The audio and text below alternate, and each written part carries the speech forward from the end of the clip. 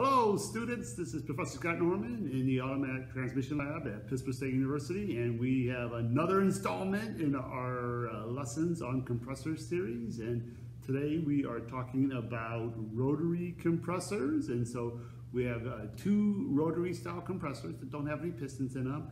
The first one we talked about in the last video segment was the vane style compressor, and then now we have the other one. And so this compressor right here is getting very, very popular. We're seeing more and more of it, and the reason is because it's small. If you take a look at it, it's a very compact, small compressor. Not necessarily light, but it is, you know, about 10 pounds, under 10 pounds, and so, but we're seeing that an awful lot. And what's neat about these compressors is that they have a very unique look. In fact, anyone know what they are? Have you figured it out already?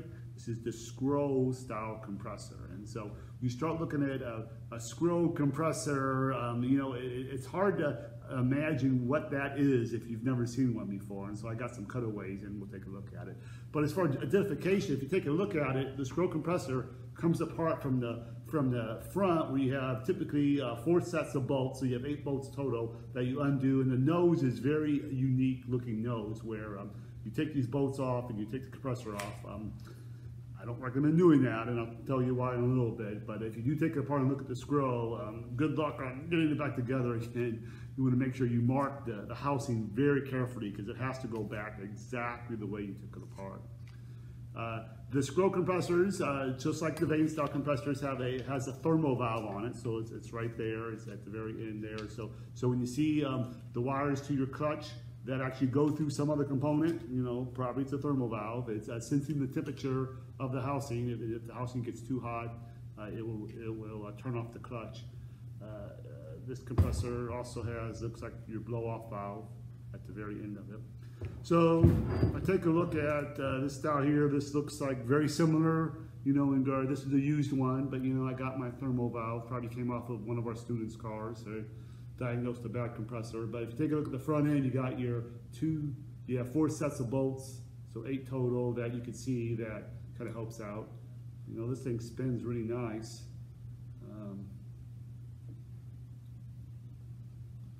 Has 4 sets of bolts, sometimes at the end, so that's another way to help identify it. This other one here, if I take a look at it, it doesn't spin. And so like, what happened to this thing? Well, I know what happened to this. The students took it apart because they were wanting to see what was inside of it before I had a demo, and when they put it back together again, they did not mark the housing, and they got it out of sync, and so it locks up solid. And so the reason why that happens is I have this guy right here, which I'll show you. So this one is one that we do have apart. So when you undo those 8 set of bolts and you pull it apart, you have yourself, you have a scroll. You actually have 2 scrolls. You have your movable scroll that is connected to your input shaft. And so as I move my input shaft, you can take a look at that scroll, and it doesn't rotate, it oscillates. And so you can kind of see how it oscillates. And so what happens is that as it rotates, it's going to take the refrigerant from the outside, and it's going to push the refrigerant around till it hits the very center, which is where the outlet or where the discharge part is. So you have a fixed scroll that is in the housing itself, that's stationary, and then you have a movable scroll that is connected to the input shaft. And so, you know, you're going to squeeze that refrigerant together. You know, back when you used to be a kid and you would put your hands in the water, in the poo, and you would squirt your friends or your siblings in the face with that. I was the older brother, so I was always the one doing that. But anyway, that's kind of what it is that you're squeezing the refrigerant from the outside all the way to the inside. The problem is when you take this apart, that if you're not careful, this scroll will lose its indexing. So right now I just spun it, and it does not do this in the car. And so now the problem I get into is when I put this together, I have 360 degrees of where that scroll can go, but only one way is right. And so if I try to put it together, even though I marked my housing, if this moved, you know, trying to get that together exactly right is hard to do. there's a whole bunch of ball bearings that are around this to help allow this to oscillate. And when you pull this apart, the bearings fall all out. And then when the bearings fall out, it rotates. And once it rotates, so I don't recommend trying to take these apart and rebuild them. That's for sure. It's just to understand how they operate. But the key here is that take a look at it. It's when I turn my input shaft.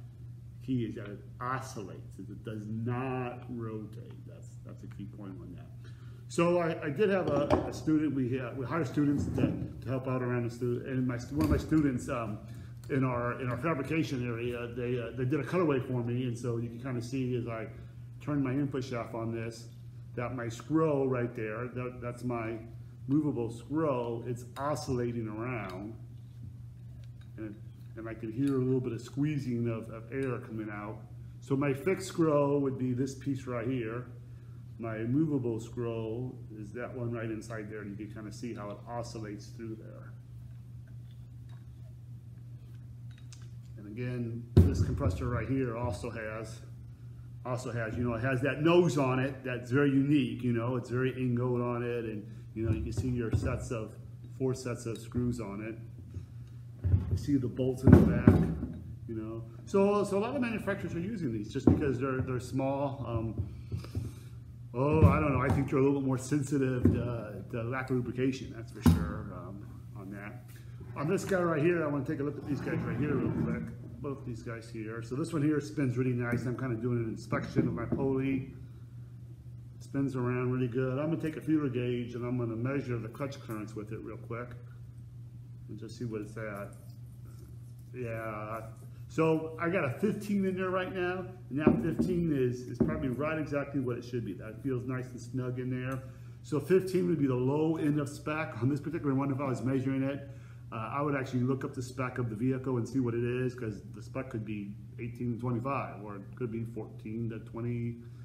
I don't know what it is, but 15 is, in my mind, the low end. You know, I say average of 20, so it could be fine, but it's a little tight. So make sure that everything is okay. But you know, that bearing seems like it's not dragging at all on the hub.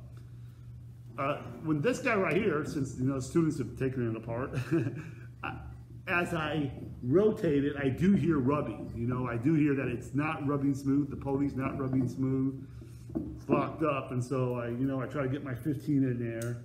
And my 15, no way is going to go in there. And I'm not sure what that is. It could be at 1, it could be at 2.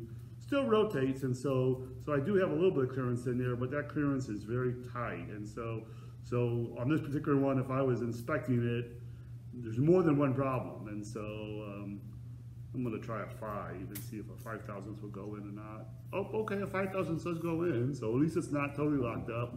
But 5 thousandths is tight on this side.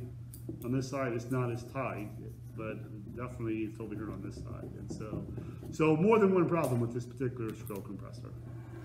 And those are the scroll compressors.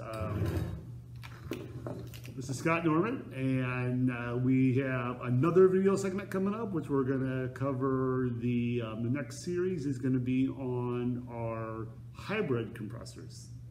This is Scott Norman, and if you're looking for more video information, you could take a look at my video series on the Professor Pentane YouTube channel. You can also follow me on Facebook and a brand new webpage. Just look for Professor Pentane. Thank you very much. You guys have a good day.